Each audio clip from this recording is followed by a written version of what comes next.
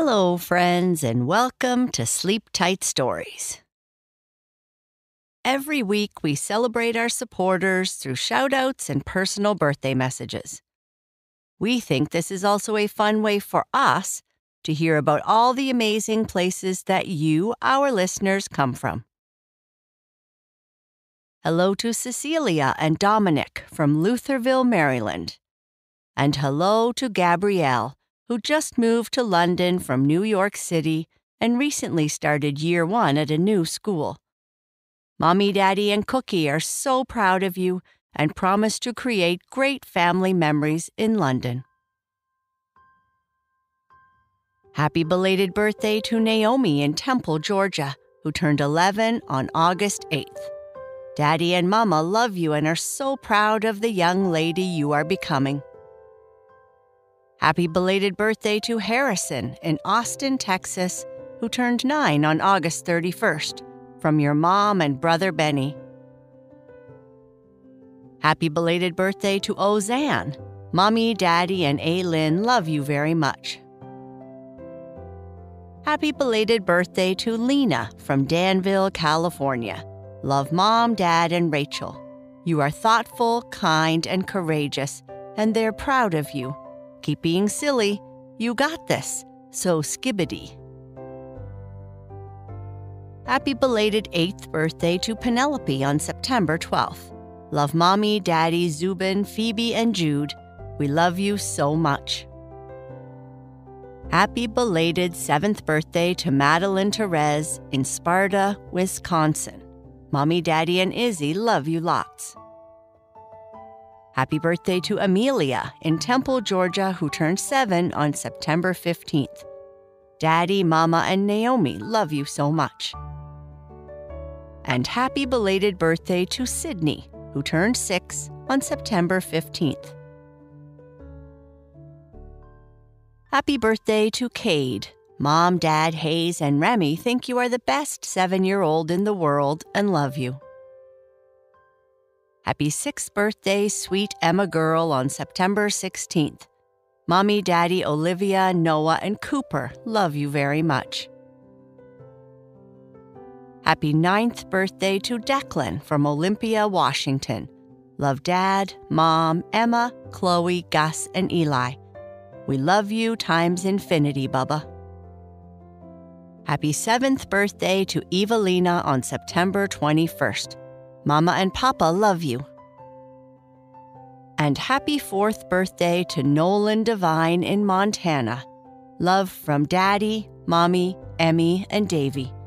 You are our favorite little Noli bear in the whole world. Love you so, so much. You're simply the best. Ka-chow! Happy birthday to you all. To reserve your special shout-out, please visit sleeptightstories.org/support. We can't wait to celebrate with you. Now, on to our story.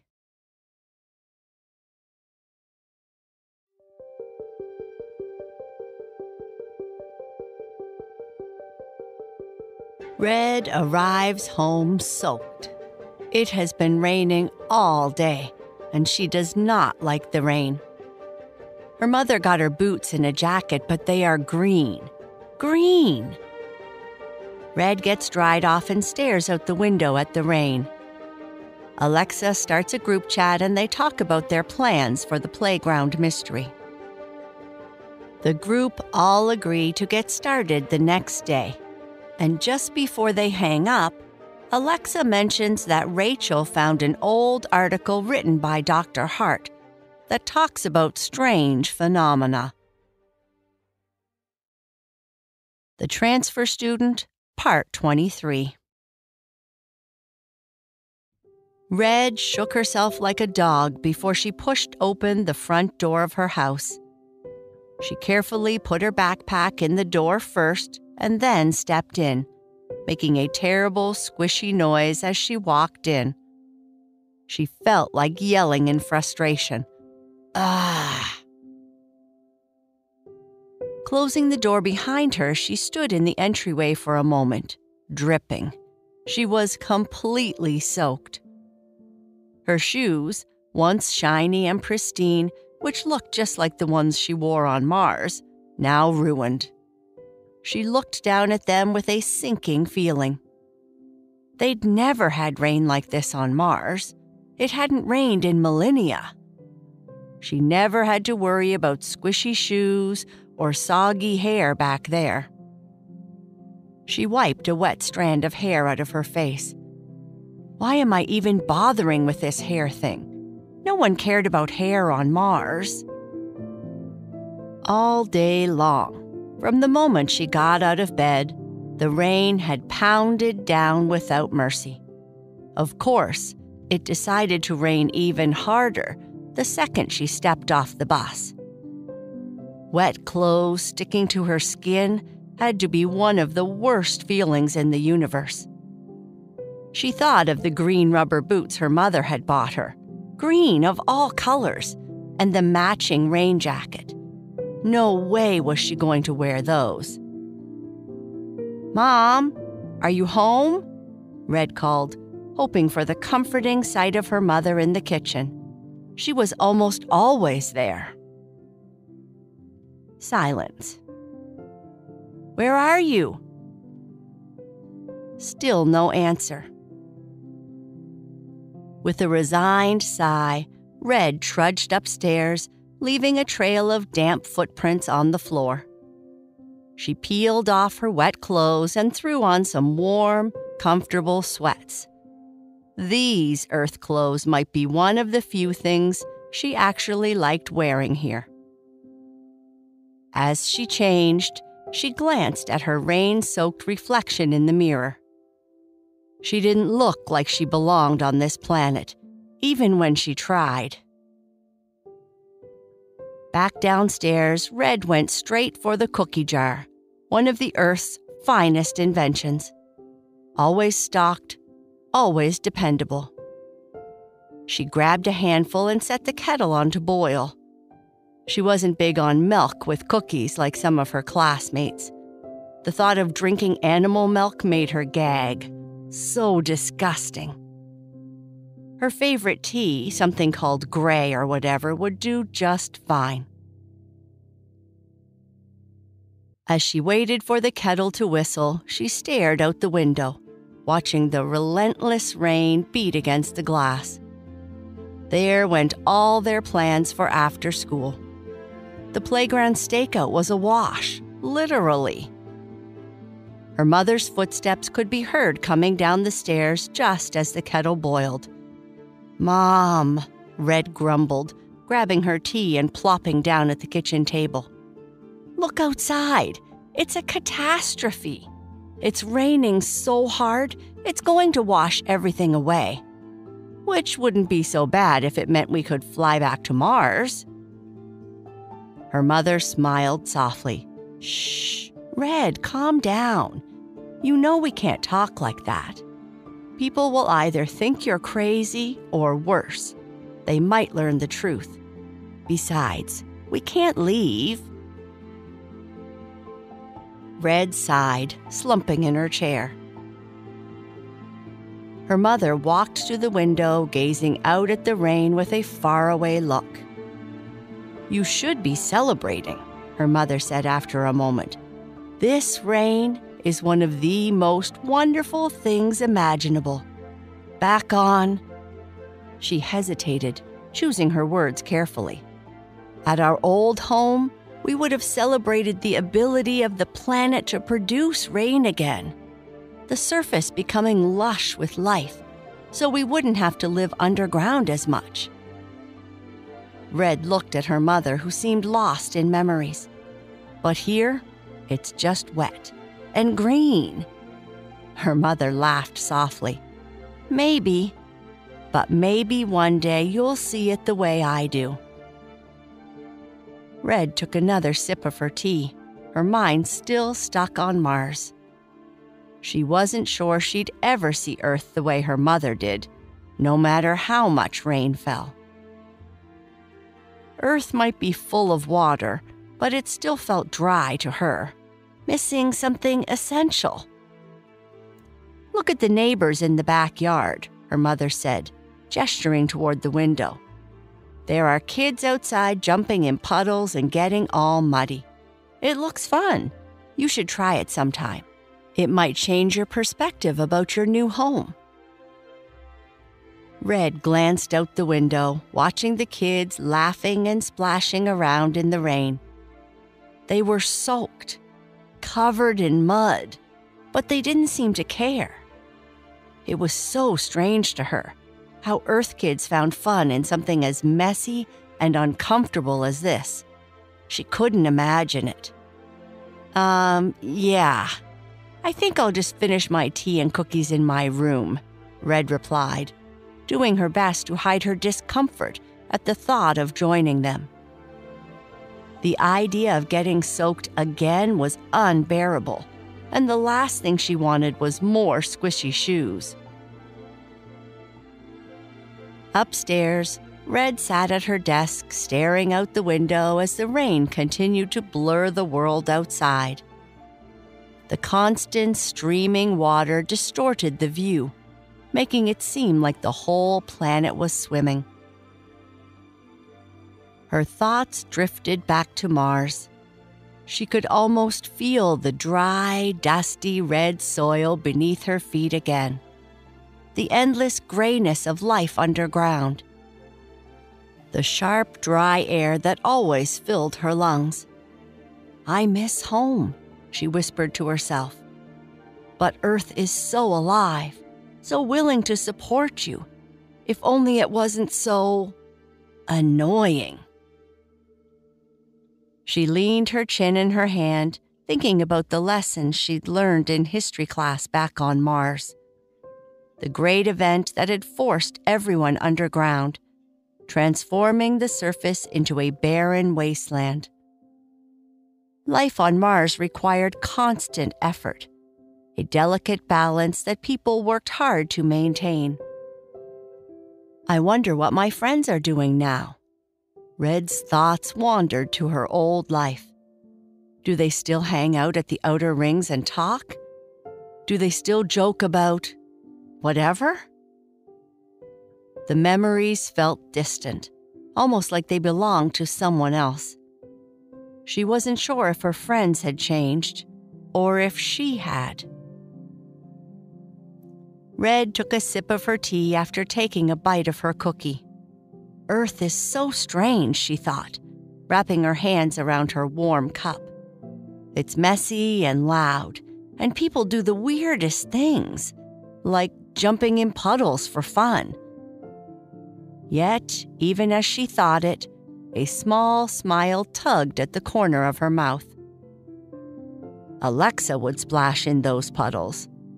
She could almost hear Alexa's laugh, loud and unbothered, echoing in her mind. It surprised her how quickly Alexa had become a friend. "I didn't even want to make friends here," Red admitted to herself. But somehow... Then there was Charlie, always sniffling, always making jokes, even when his nose was running. Rachel, with her endless books and quiet insights, the one who always seemed to notice things no one else did. And Kurt, so calm and steady, but always full of surprises, especially when it came to sports or anything competitive. Red had started feeling comfortable around them, less like the outsider she felt when she first stepped foot in her new school. When did that happen? She was becoming part of something here. Despite everything in her that resisted, despite her loyalty to Mars and her memories of home, she was connecting to this place, to these people. It felt confusing, like she was betraying her Martian self just by caring. How can I belong in both places? She wondered. Can I even belong here at all? She shifted in her seat, watching the rain slide down the window in lazy streaks. She had never expected Earth to feel like more than a stop on the way to something else. And yet, it wasn't just Earth. It was Alexa, Charlie, Kurt, and Rachel. It was the Mystery Club, the school, the endless little adventures they found themselves in. She was surprised to find that she didn't hate it. Could it eventually feel like home? Then her phone started chiming. Red reached into her bag and pulled it out. It was Alexa requesting a video chat. Red had only talked to her briefly during class and had apologized for not bringing the box with Dr. Hart's materials. She didn't want it to get soaked in the rain, so she'd left it at home. Alexa's freckled face and bright red hair filled the screen. "Hey, Red, dry yet? You looked as cheerful as a wet cat this morning. You shouldn't let the rain get you down. It's fun to play in. But seriously, you need some rain boots and a coat." "I'm not really into the whole rain thing. And the boots I have? Well, they're not quite my style," Red replied, glancing down at her tea. "So what's up?" "I figured we didn't really get a chance to talk about the case today, since everyone was doing their own thing," Alexa said. "So I invited everyone for a quick chat." "Okay. Sorry again for not bringing the box. I didn't want it to get wet," Red said, feeling a little guilty. "No worries," Alexa reassured her. Before she could say more, Charlie's face popped up on the screen, and before he could even say hello, he sneezed loudly. "I felt that one," Alexa joked. "I guess your mom's latest concoction didn't work?" "Yeah, I'm sneezing again," Charlie replied, his eyes watery and his nose a painful shade of red. "I think it's the rain. Maybe I'm allergic to it." "Well, that's something you and Red have in common. She seems allergic to the rain, too," Alexa teased. Rachel and Kurt joined the call next. "Hi, all," Rachel said, her face barely visible behind a book. "Hey, Charlie, you look like that reindeer Santa has," Kurt said with a smile. "Rudolph?" Charlie replied, sniffling. Red hesitated, wanting to ask who Santa and Rudolph were, but stopping herself. They must be important to Earth culture, she thought, not wanting to sound clueless. "Yeah, your nose is super red. You sneezing again?" Kurt asked. "Yup," Charlie sighed dramatically. "It's my curse." "So, other than catching up with my besties," Kurt continued, "what's the reason for this call? I only have so much time. I missed my afternoon snack, and I really don't want to get hangry." "Red and I talked last night about how we could proceed with the latest case," Alexa began, her voice full of energy. "And I thought I could fill you all in. If the weather cooperates, and I think it will, we can get started tomorrow." She paused and then laughed. "Oh, and after that, we can definitely talk about Mrs. Ferguson's wild new hairstyle." "It was aliens from Mars," Charlie said with a dramatic sniffle. "Just let her finish, will you?" Rachel complained, finally putting down her book. "Yes," Red thought to herself, "let's forget about Martians for a moment." Alexa rolled her eyes but kept going. "So, here's the plan. We start by checking the playground after school tomorrow. We'll look for any clues, scratch marks, weird objects, anything that seems out of place. Then we'll talk to some of the younger kids who use the playground, see if they've noticed anything strange, like those clinking sounds they mentioned. Maybe they saw someone suspicious." Red nodded as Alexa spoke, though she already knew the details. "And then," Alexa continued, "we could do a stakeout.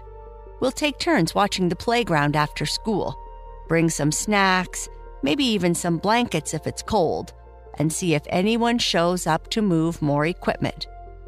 If we're lucky, we might catch the culprit in action. Binoculars at the ready, Charlie muttered, rubbing his nose. Maybe they'll spot Martians. Ignoring him, Alexa finished. We'll piece together everything we find, and hopefully, we'll solve this before the weekend. Simple, right?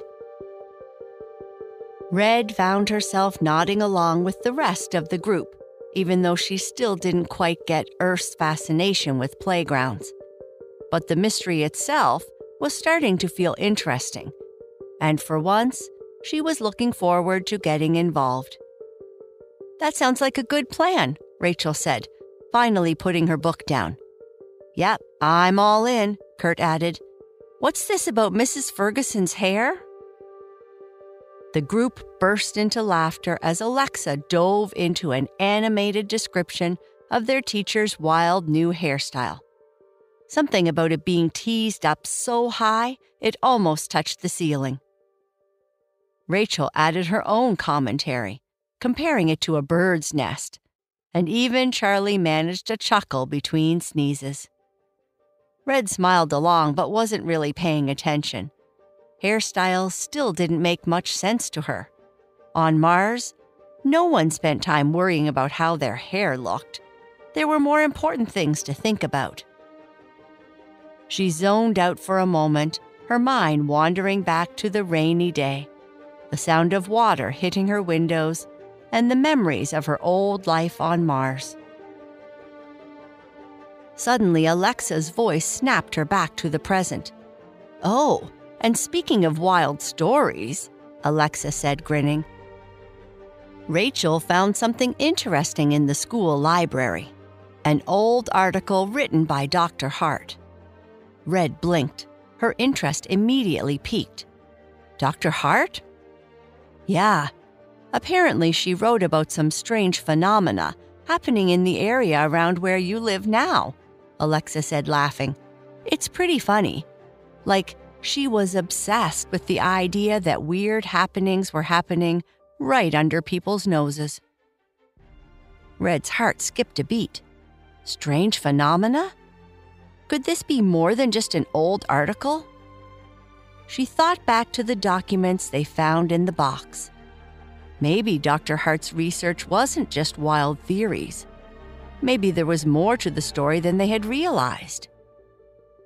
Red's curiosity grew as she wondered if Dr. Hart had discovered something important, something connected to her family. Do you have the article? Red asked, trying to sound casual, but her mind was already racing. Not with me, but I can grab it tomorrow, Rachel replied, leaning back into her book. It's probably nothing serious, just one of those quirky old scientist things. But what if it's not? Red thought. Her mind was now buzzing with questions. Maybe Dr. Hart had been right all along. As the video call ended and her screen went dark, Red sat quietly at her desk, torn between two instincts. She knew she needed to steer her friends away from the Dr. Hart mystery before they uncovered too much, before they got too close to the truth about Martians, about her. But something deep inside her couldn't help wondering if Dr. Hart's research held secrets even she didn't know. Secrets about the AID or the resettlement program that might change everything. For the first time, she felt like she was standing on the edge of something bigger than she had ever imagined.